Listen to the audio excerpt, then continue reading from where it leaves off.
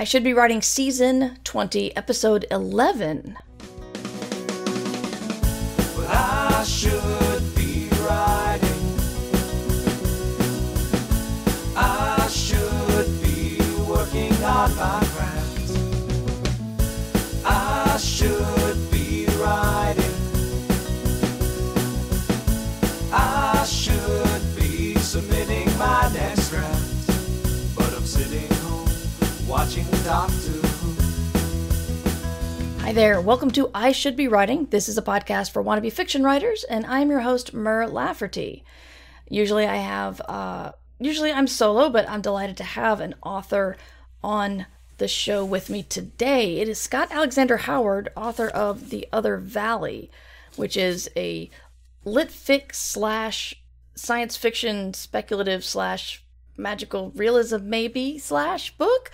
I have many questions to talk to you about genre, actually. But welcome to the show. We're glad to have you. Thank you so much for having me. Usually I talk about what I've been up to just because the show's called I Should Be Writing, so I try to keep myself honest.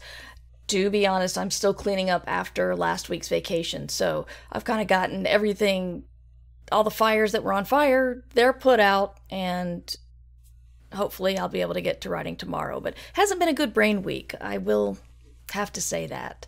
Scott, can you tell us what you're working on? And if you don't want to, that is absolutely cool. Oh, no, it's cool. I am working on my second book, and I don't even know. I'm terrible at counting drafts. I find it kind of arbitrary in terms of my method. And it's kind of confusing because this one's kind of coming out very differently than the first one did. So whatever method of counting drafts I had established is now out the window too. But it's coming along. This one is kind of forming in my head a lot more than on the page, at least compared to the first book. But that is what I'm doing. Sort of like maybe I'm on the first draft, maybe I'm on the third. Yeah. The thing that frustrates me is when people ask you how long it takes you to write a book. That is such a nebulous question to me. It's like first draft, second draft, thinking about it while I'm in the shower, rewriting. I don't know. I really don't. So I get you on the draft versions. My husband's a software engineer, and he suggested he just set up a versioning system for me that engineers use. And I've thought about it. I've thought about taking him up on that. But if anybody in the chat, or if you're listening later, has any good news to share, please let me know. The yay button is up and primed, and we love to hear good news, and including rejections, because rejections mean you're a working author. So we cheer for that. And I know our good friend Pauline has good news, but I don't know if she's here. Actually, she usually doesn't watch in the afternoon, does she? Anyway, we've had some sales in the Discord community, so that is excellent news. But if anybody has any news, let me know, and we will get started with that. I told you I'm having a bad brain day. Sorry about this, Scott. Oh, no, it's fine. You had, this is your debut, and it's got super fancy people blurbing it, and it's been optioned already, and that's just, how exciting is that, and how daunting is that as your debut?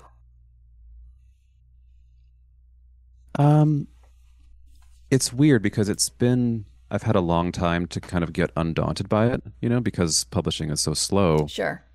And so, it's been finished and sold for, almost 2 years at this point.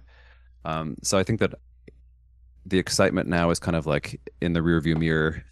I mean, then again, it just got published a few weeks ago, so there's a whole new flurry of that. But I think I've kind of slowly been the frog in the boiling water with it, and kind of gotten used to a different pitch of life. It's a little bit more busy and social than it had been.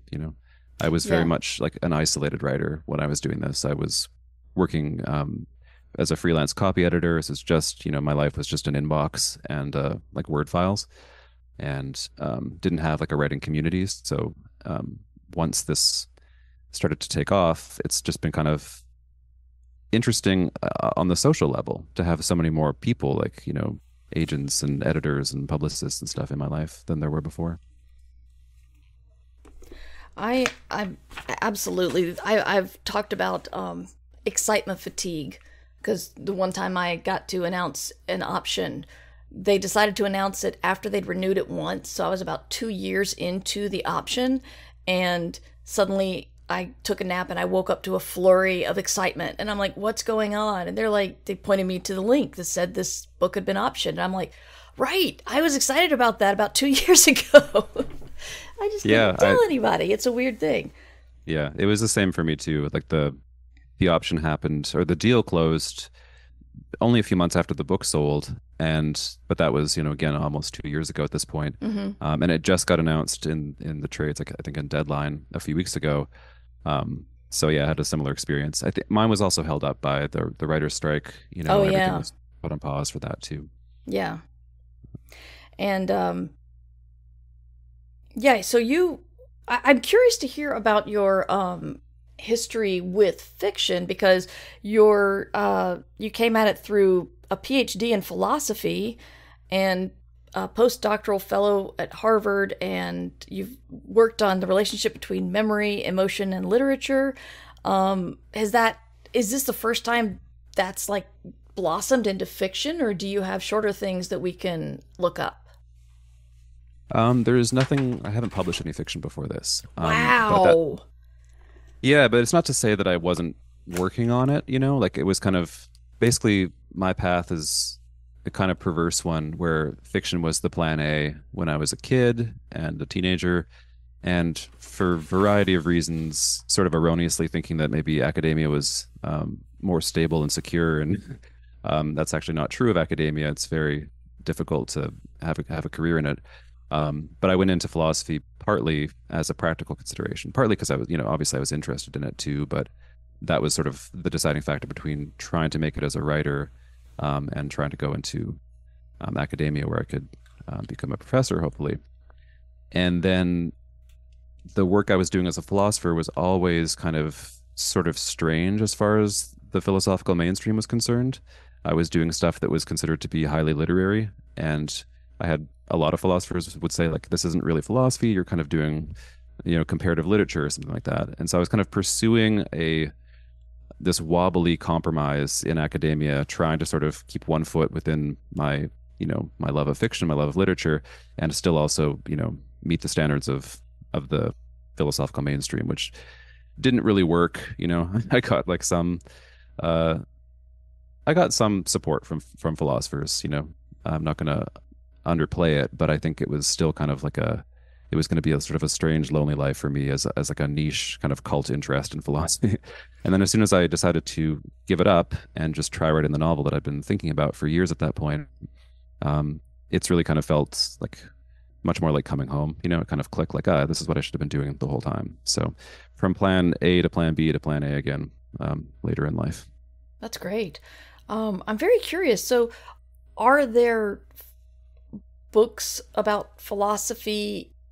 Are there novels about philosophy that fit better than what they were critiquing you about? Or were they saying philosophy doesn't fit into novels at all, which sounds weird because most philosophy I've heard is storytelling is used to explain it. Yeah, I think that what I was kind of doing was it's such a weird thing to think about in retrospect, but I was kind of mining the literary canon for examples. I would take like a haiku or something from Virginia Woolf, and I would plunk it into a philosophical context where people were. So my field was basically the emotions. I worked on emotions and memory, and a lot of the philosophers who discuss emotions were talking about, they would sort of use like stick person examples of emotions. They're like, okay, so John fears a dog. Is the fear justified? Well, it depends if the dog is actually dangerous or not. It's very kind of simple, dry ways of talking about, the justification of emotions. And I would sort of take these more poetic examples from To the Lighthouse or The Waves and say, okay, well, you can make this kind of discussion work when you're restricting it to stick person examples, but what happens when you consider more full-fledged, interesting emotions that are, undeniably there, that we all experience, but the philosophers weren't really engaging with. And my argument was that the philosophical discourse that we have, that the apparatus that they've built in that field to talk about emotional justification, was actually pretty poorly equipped to talk about the full range of emotions that we experience, especially in literature. So that was kind of the way I was talking about it and why it didn't really fit. I think that because my conclusion was that philosophers were sort of doing this wrong, it's not surprising that I didn't get a job in philosophy. They're like, we love that. Anyway, next. That's fair. But isn't that what I've never been in a real scientific think tank kind of place, but it just feels like, I think this thing might be wrong. Let me study it and see what's going on. Isn't that how everything moves forward? It should be. It should be, but it's not always. I think that and I don't want to represent myself as such a huge rebel that I was going in there with this destructive agenda, and that people weren't ready for it or something like that. Like, that's kind of a heroic narrative to put on just professional floundering. But I think that there is a kernel of truth to that it wasn't entirely welcome, which is ironic because Socrates was kind of a shit disturber as well, and not comparing myself to him or that stature, but I think that the foundations of the discipline are sort of in showing how the ways we have of thinking about things are not always adequate to the topics, and yet the profession as it stands right now tends to be much more like positive and theory building in its mentality, rather than wanting to face that sometimes our theories kind of run aground just where things get interesting. Wow. I wish you had been able to shake up philosophy a little bit more, because I agree that the emotions are pretty powerful. But I'm glad you wrote this book, because I'm enjoying the hell out of it. Do you want to give us the basic rundown of what it is? Thank you. Yeah, it's so The Other Valley, it's about a valley. It takes place in a small town beside a lake in a valley, and the conceit is that across the mountains to the east, the same valley reappears, the same town reappears within it, but there it's 20 years in the future. And if you were to walk across the western mountains, same thing, same town, except there it's 20 years in the past. And this goes on in either direction forever. So it's a kind of time travel book where time travel is simply terrestrial ground travel. You get to the past or the future just by walking there. There's no machine, there's no portal. It's very kind of rustic and rudimentary. And in this world, travel is strictly prohibited, except, so there's like fences, there's armed guards. You're not allowed to cross the borders between these towns. But there's kind of one exception, which is if you are grieving, you can petition sort of the municipal government for permission to leave. And you can go to the past, 20 years ago, and you're escorted by armed guards. Once you get there, the point is to be able to kind of take one last look at the person that you've lost, who is dead in your town, but is still alive and healthy in the town of the past. And once you're there, you have to wear a mask. You're not allowed to be recognized. You're not allowed to interact with this person, so they don't know who you are. They just see somebody in a mask at a distance, but you can stand there for a little while and watch them as a kind of consolation, like a last viewing. And some people find it consoling and some people don't. But what catalyzes the story is there's a 16-year-old girl named Odile who's very shy. She's standing beside her school one day, and she sees some of these visitors from the future in masks kind of hanging out near her school with their police escort. But she accidentally recognizes who they are. Somebody's mask comes up for a second. And that allows her to put together which one of her classmates they must be here to see, and thus which one of her classmates must be about to die. And only Odile knows this fact, she and the municipal government. So what she does with this secret foreknowledge kind of changes the course of her life, and we follow her into adulthood, 20 years into the future. And hey, everybody, I have a bit of embarrassing news. When we recorded this, Twitch decided to run an ad at this point. And what I did not realize was it also stopped recording at this point. They don't tell you that. So while in the future I'll be trying really hard to make sure we take a break when the ads come. There is a broken part here, and I'm sorry. Basically about, I think there's kind of a kernel of truth to all of those. And like when I was querying, because I was cold querying, I didn't have any, connections or referrals. So that was kind of when I really had to confront, how am I going to try to package this? Because I wrote it in sort of a blissful, like, who cares mentality, like, oh, well, genre will sort itself out. And then I was like, oh no, I have to actually package this for someone like who's giving this, 2 seconds of their attention. And so I think I tried to use comps to signify where it fit in the genre space. I think I called it literary speculative to some people, and I called it sci-fi to more sort of sci-fi oriented agents. And I think I said it was something like I was like, imagine an Elena Ferrante narrator in a Ted Chiang world. Just Oh, kind of try to wow. bridge that, like, okay, so we have like a very literary or upmarket kind of voice, but we're not afraid of having like a sort of speculative world.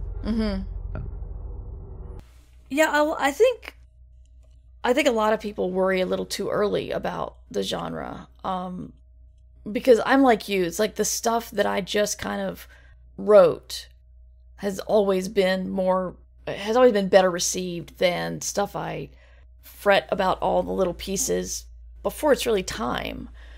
But I mean, does your agent rep a lot of science fiction authors, or do they do most more lit fic, or? Yeah, more lit fic, and I mean, honestly, a lot of like nonfiction as well. I think that we were kind of, I was able to choose between 2 agents, and I chose my agent partly because I think she was the most open to me writing in a variety of genres. So this one happens to be has a speculative element or whatever, any number of those other descriptors we talked about. Whereas I think that the new one is shaping up to be a little bit more of a real world setting, and I think that that's a freedom that I really wanted to have. Yeah. So can we talk about the agent hunt real quick? Sure. You sounded like you were definitely not sounding like a debut there, because you knew what you had to ask the agent, because I think, how do you see my career turning out, or are you open to X, Y, and Z in the future? I think it's something not a lot of people focus on when they're thinking about their agent. So did you interview them, and how was that process? Yeah, I think you kind of interview each other. They're trying to make sure that you're not going to be a difficult author to work with, right? And I want to make sure that this is like the person who's best positioned to sort of like sell my books down the road as well as now.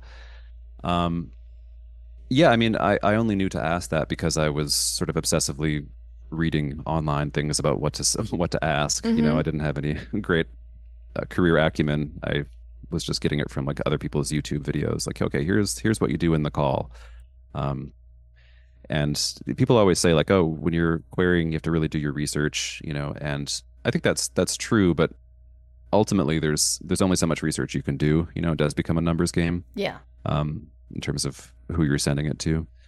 But yeah, I found querying to be kind of a daunting, depressing process, like most people do, I think. Yeah. Well, how did you keep your spirits up while you were doing it? I didn't. Is the short answer. I think my spirits are pretty down. I think that I did it in batches.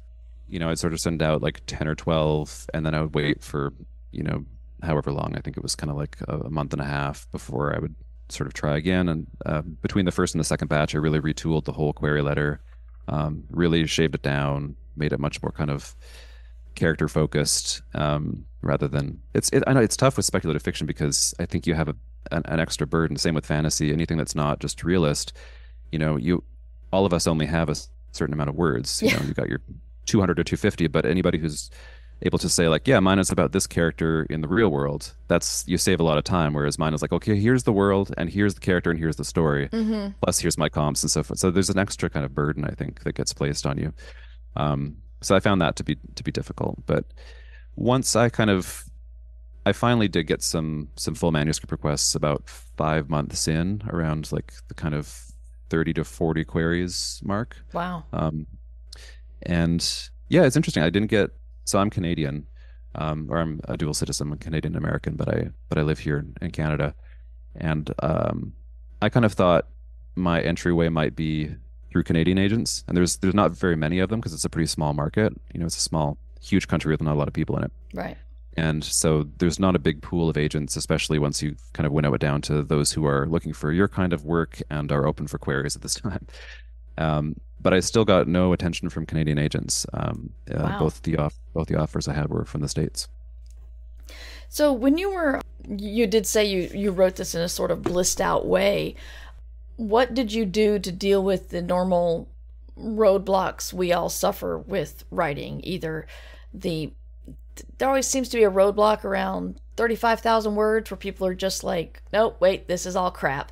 And then they forget that every other time they wrote a book, it was crap at 35,000 words, or just feeling like you've had too many rejections and it's time to quit. Like, how did you, like, if you didn't keep your spirits up, how did you continue to move on? I feel like my spirits were pretty okay during the writing process. In a way, I might have benefited from not having sent in, like, I didn't have a bunch of rejections for short stories, for example, or for previous novels. You know, I was writing this completely from scratch, and there was really it was very abstract. You know, the idea of publication was like this kind of vague thing. So I didn't have like a big emotional kind of, I don't know, distraction from those thoughts, I guess. But I think that just in terms of the intrinsic experience of writing and the difficulties that you hit at that midway point, I don't know. There was a lot of challenges with the writing of the book. I think that in my book, so in The Other Valley, it's kind of bifurcated into two parts, and there's a big jump between the parts. So in the first half, Odile is 16, and the kind of time span we're looking at is quite short. You know, it's a pretty condensed. The first half of the book is condensed into a shorter amount of time, and then in the second half we jump forward, and she's 35, about to turn 36. And the time, the sort of like the pace changes. It kind of traverses a year rather than just a few weeks. And that was a big challenge, I think. Just, again, it wasn't so much like an emotional trial. It was just like a very sticky problem in terms of conceptualizing the book and trying to figure out, you know, basically, I got used to the pace that the first half had. You know, it was very much like a daily kind of, here's the experience of living in this world, here's what she's going through. And then when I realized that the second half, I couldn't use that same pace. I had to figure out some other way of doing it. And it took me a long time to sort of solve that practical problem of being like, okay, it's going to kind of go over 4 seasons for her. We're going to sort of jump into sort of 1 week per season roughly. And that way I can maintain that same intimacy where I'm talking about like, here's her daily life in these few days, so I can kind of keep that time compression, but also then kind of skip forward a few months, and in that way also canvas this larger time period for her. So a lot of practical problems, you know, and sort of trying to sustain, I think, the reader's interest over that seam in the middle of the book was also a challenge, because I really sort of, I don't know if you saw The Wire. That's a show that really changed up its cast of characters Right. to a large extent every season. And this book does that a little bit too. You know, the first half, for various reasons, I jettison a lot of the context, you know, and I think that some readers have said to me that they, you know, reach that halfway point, and as soon as they see what's happening in the second half, they're like, oh no, you know, I miss where I was. Why can't I get back there? And that was a very deliberate choice. I wanted the readers to sort of miss childhood in the same way that the character misses childhood. I wanted that loss to be felt by the reader as well.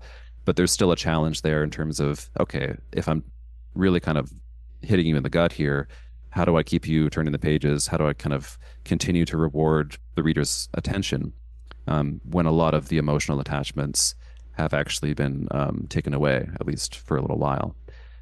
So that was also a challenge. And I think I tried to solve it by letting you in a lot more into the mechanics of the world. So in exchange for, you know, losing a bit of the social context that you were kind of ensconced in the first half, you do now get to see a lot more of the way that the sort of the metaphysics of the world work, the politics and the laws of the world work. It's no longer through a child's perspective, so we can actually kind of get a bit more information, and that sort of sustains you over that hump, I think. Mm-hmm. So how did your I'm just still just fascinated by this background in philosophy and emotions. How did it affect how you're writing it? Do you think you went back to your studies and everything to sort of give your book a sort of, oh, words are failing me now, just an underlying foundation?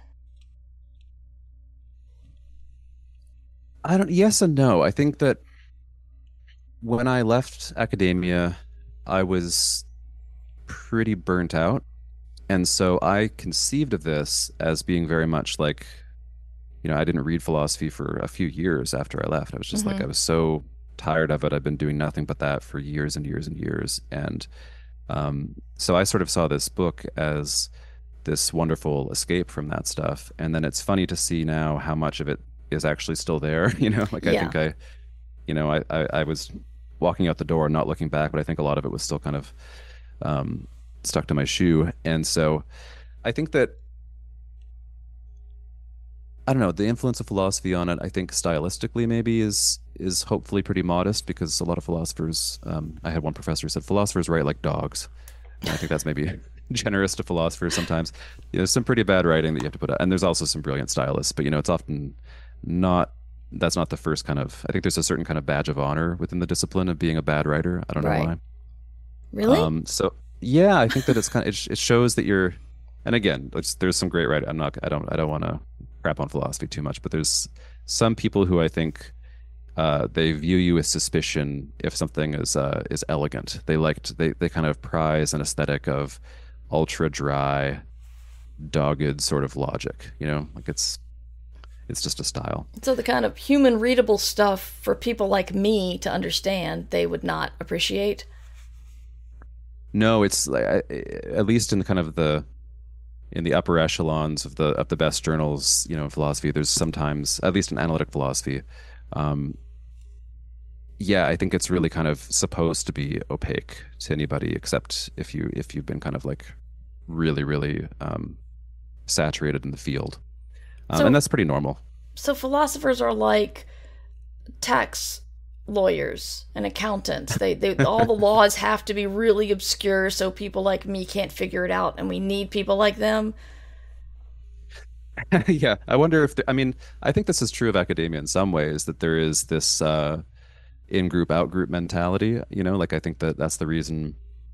Capitalism plays a role too, but I think that it's a crime that journals are paywalled. Like this is all of us. We pay taxes. A lot of that money goes into higher education. Especially in Canada, where we have fewer private universities. All this money comes out of the people and into the universities, and then it gets kind of sheltered there because you can't actually read the journals that people who work there are publishing in, because they are subscription only, and they try to charge you $50 to read one article. So right. I think there is definitely an element of kind of hoarding knowledge. I think some of it is also less nefarious and more just kind of a byproduct of any very high level of professionalism, where people are only kind of talking to each other, and so they develop their own parlance. So maybe that's not like intentionally shutting people out so much as just they've evolved in this niche, and so they've kind of developed their own jargon that only they understand. Yeah. Well, that's irritating. Yeah, I will say on the more positive side, I think that the stuff that's the most philosophical in my book that I can recognize is sort of stuff that I think it's certainly not unique to this book. I think a lot of sci-fi especially, takes on these questions. So I can sort of recognize there's a lot of writing about the nature of personal identity in philosophy. And I think that that's something that sci-fi has really explored too. Right. So there's echoes of these kinds of thought experiments, like, okay, well, if you take these memories and put them into a different person, does that person survive in their new body, or is this a whole new person? There's kinds of questions that are along those lines in this book. Not that exact scenario, but still, that are recognizably philosophical, but I think also have a long history within speculative fiction too. Yeah, the old Theseus's boat discussion. Mm-hmm.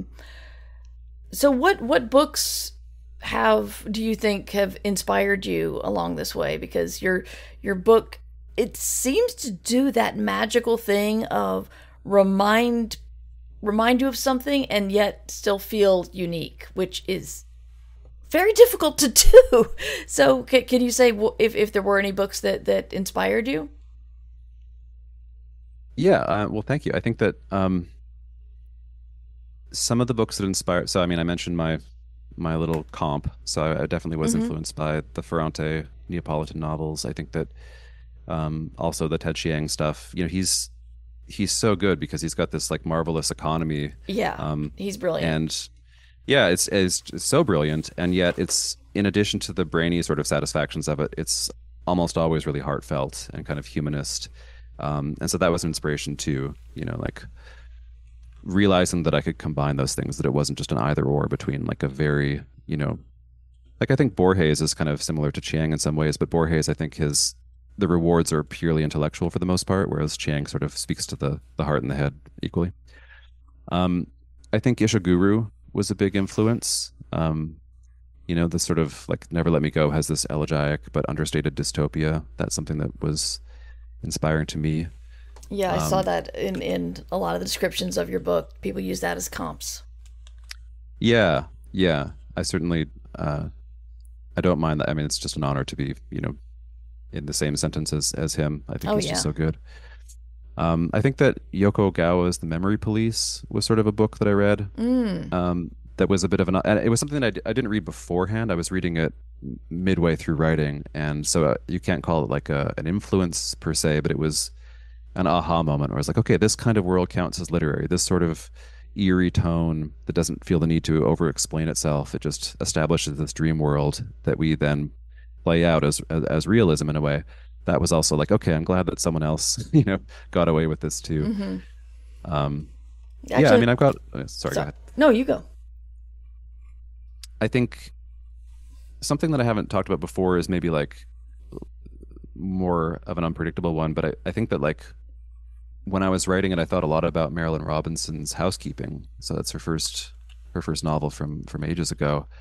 Not so much about like the tone of the plot, but simply because I come from pretty close to there. So this book takes place, I think in the town Fingerbone is based on Sandpoint, Idaho, or something like that, and it's just across the border to the south from where I grew up, and it's a similar kind of weird ecosystem. You know, you've got a kind of very arid mountains, and then these like deep glacial lakes, and it was kind of inspiring to me that, you know, just fantastic literature could come out of the part of the world that I'm from, because it's not you know, I don't come from New York, so there's not like a ton of literary history to draw on and feel like I'm kind of standing on the shoulders of giants. You know, it's very much like an underrepresented, you know, geographical locale.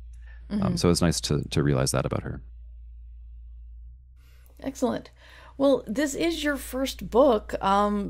Is there, I know it's kind of been a wild trip for you. Is there anything you wish someone would have told you? It's funny because this is sort of a book about the perils of foreknowledge. Yeah, So that's maybe- true. I think that like it's probably good that I was pretty ignorant going in. I think it would have been nice to, like, if I had had a crystal ball, had I known that I would eventually find representation for it, that would have saved me a lot of grief, you know, that would have saved me like a lot of self-doubt. Yeah. You know, I do all of my work basically, other than the actual drafting, I do in just a all-purpose free writing file. It's just like a diary of both of my life and of the book, and every day I start by writing in it. And the free writing file that starts the year that I sold this book, the first entry that I would see every time I opened the file says, "I'm utterly convinced that the book is bad." And that's a few months before, you know, I got an agent and the book sold and I got option, all these, you know, wonderful things. But I was just utterly anywhere. And so it would have been nice to have had some kind of inkling of the future, just to spare me that kind of, you know, those dark nights of the soul. Yeah. But as far as the practicalities of things, I think it's just like it's inevitably a learning process. So I guess that's the main foreknowledge I would say. Well, excellent. We have some questions popping up in the chat, so we're going to turn to that. Let's see. There's a lot of positive discussion. This book sounds like a mind breaker.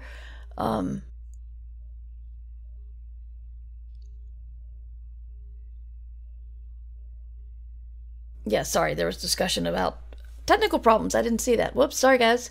I'm glad you got it worked out. Yeah, a lot of people interested in the book.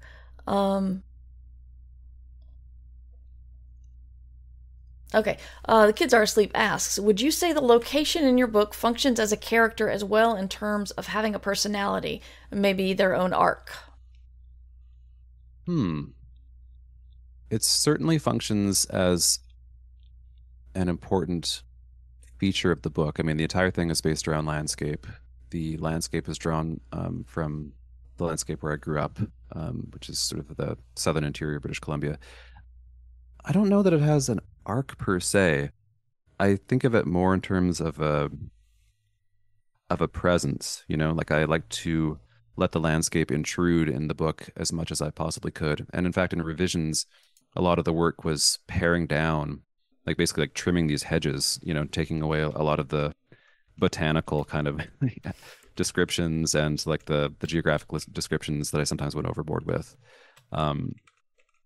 So it's definitely a presence in the story. I wanted the natural world to be always kind of coming in from the perimeter of the on each page. Yeah. Before we get to the corollary question, I'm going to go ahead and set up the giveaway. So if you want to win a copy of The Other Valley, go ahead and put !Valley in the chat. And in about 5 minutes, we will draw a winner with the magic of the bot. So the corollary question was, how did the setting impact the characters and plot? Did they all come together, or did one come after the other? So the world came first in this case. I had this idea kind of out of nowhere. As I described, the book is sort of about grief in some ways. And I was, it was a few days before a friend of mine passed away. She was in hospice, so it was something that we were kind of waiting for. And I remember sitting at my table and suddenly having this image that felt random to me at the time. It was just this endless sequence of repeating towns. I don't think the valleys existed yet, but that came pretty fast after that. Yeah, and the basic idea was just, okay, a physical landscape that is kind of eternity, where every town is staggered by a certain amount of years. And I had that thought a few years before I had any thoughts about the characters of the stories. I was still a full-time academic.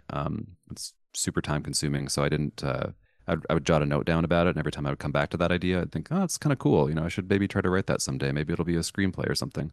But I had that world for a long time before I started to seriously think about writing this as a novel. And when I did, I would just write these little vignettes each day. Like, I have a good sense of the world. I'm going to now just explore one character for 500 words and just see what happens. Just try to meet somebody that I'm interested in following further.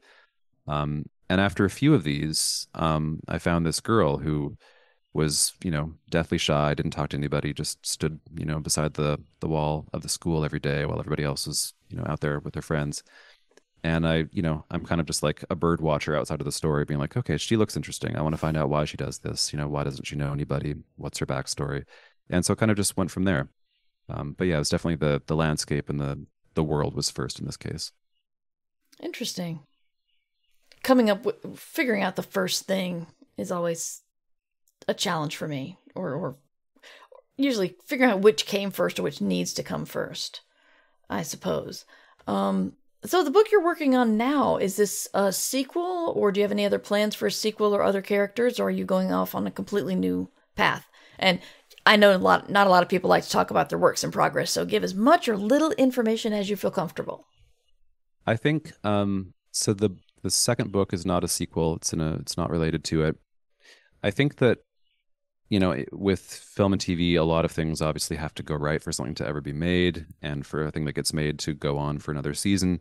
So this is, extremely unlikely in the grand statistical scheme of things. But if the show got picked up, that's based on the Other Valley, I do have ideas of where that story could go, and I think I'm kind of willing to sort of cede any sort of further unspooling of the action to kind of the adaptation. At this point, I don't plan to write a sequel, but I can imagine sort of a sequel happening if the show was to go on. I think as far as my new book goes, rather than talk about the substance of it, I think I'm happy to talk about the challenges. Sure, please. Of writing about this stuff. I feel so. I saw. Do you know the German writer Jenny Erpenbeck? No. She's somebody who I really admire. It's a very kind of it's a very idiosyncratic way of writing. Her voices are so interesting. And I saw her at a festival a few months ago, and I was kind of heartened to hear that she had the same problem that I do, which is that she says she starts every book like 50 times. She's at the start of the book, she's like, okay, I'm going to start it this way. And she goes for a little bit, and then she thinks, no, I've got to start it this way. And I kind of feel like I'm sort of doing that same thing right now, where I'm kind of always nibbling the edge of the cookie and not kind of chomping to the center of the cookie as quickly as I should be. I kind of continue to sort of rotate the cookie and nibble some more from the perimeter. And at some point, you do just have to kind of make a go of getting right to the meat of what you want to say. Just because even if it's bad, then you have something to kind of build off of and revise and rewrite. Like I'm just trying to convince myself to go all the way through it, because I've rewritten starts to this so many times, and I have so much of the arc already mapped out, but I kind of continue to not get to it. So that's the big challenge right now. It's just like, in a way, having written the first book, I now know how much work it is. And so my brain is telling me, oh, it'd be great if you could just save yourself the time and just write it really well for the first time, rather than the very inefficient kind of method that I used the first time, which is to write it poorly and then write it a little bit less poorly. But I don't think there's a way of getting around that process. So yeah, again, the perils of foreknowledge. Very sorry about that. I thought my kid would take care of it, and turns out my kid's taking a nap, or trying to take a nap. Probably not anymore, because the dog was yelling a lot. Very sorry. Yes, hounds must be appeased. A lot of people want to ask questions about your bird watching mentality, but we're going to take a moment and pick the winner. There, just that button. Who do we have? Foreigner! Congratulations, Foreigner. I will get the book of The Other Valley out to you. If you want to whisper or email me your address, where to send it. Unfortunately, it's not signed, but, you should follow Scott on book tour. Are you doing a book tour? Not really. No. Okay. You can find me online. I'm on Instagram, at Scott Alexander Howard. Cool. And that's sort of the main place where I'm active. Well, excellent. So yeah, the Kids Are Asleep wants to know how many of these bird-watched characters made it into the book. Several. It's been a while, so now I don't fully remember the ones who got killed off, but and some of them changed form. But I would say that quite a lot of the original people, in some way or another, have persisted to the final draft, who ended up in the actual book. So maybe of those original of that original crop, maybe like 4. And it's a book with a fairly small cast of characters. Like, there's a lot of side people, but the main core is pretty small. Mm-hmm. Well, I think we have reached the end of all my questions. If you in chat want to ask any more questions, ask them now. What are you reading these days, Scott?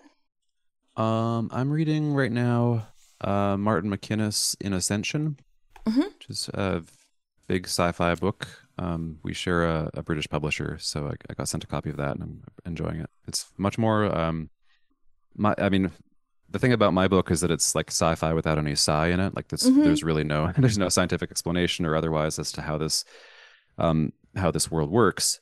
The explanations are mostly about the politics of guarding these borders. So it's kind of interesting for me to read a very heavy sci-fi book in terms of the sci content, It's like a lot of stuff about biology. So yeah, it's been nice. Well, cool. It looks like we are done with the questions. Thank you so much for being on the show. Tell us again where to find you online, please. Yeah, it's on Instagram. It's at Scott Alexander Howard. And my website is also just my name, scottalexanderhoward.com. Great. And you guys know you can find me at merverse.com or mightymur@gmail.com. And I stream this show Tuesdays, Thursdays, 3 o'clock on twitch.tv/mightymur.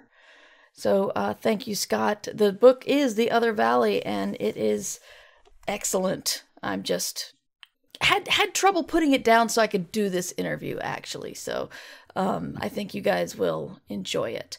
And I'll see you guys next week. And until then, you should be writing. Thank you for listening to I Should Be Writing, the longest running writing podcast in existence. This episode was made possible by the Fabulous, who support the podcast via Patreon or Substack. Join the Fabulous at patreon.com/mightymur or mightymur.substack.com. Theme music provided by John Anelio, art provided by Numbers Ninja, and podcast hosting provided by Libsyn. This episode is released under Creative Commons Attribution Non-Commercial No Derivatives 4.0 license. You can find all of my books and podcasts at merverse.com.